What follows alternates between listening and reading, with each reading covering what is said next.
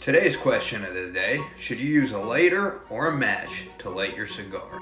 Now, according to the smartest man in the world, Hellboy, he says you never light it with a lighter, always a match. Now, in all fairness, this used to be true before torches were invented.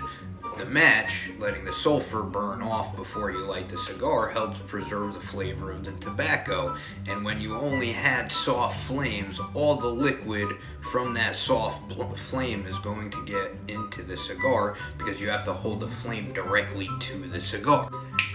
This is no longer the case with butane torches because you could light the cigar from a far distance and have a lot more control than a match. So by holding it far away, you will not get the taste of the butane in your cigar and more control. Stay smoky.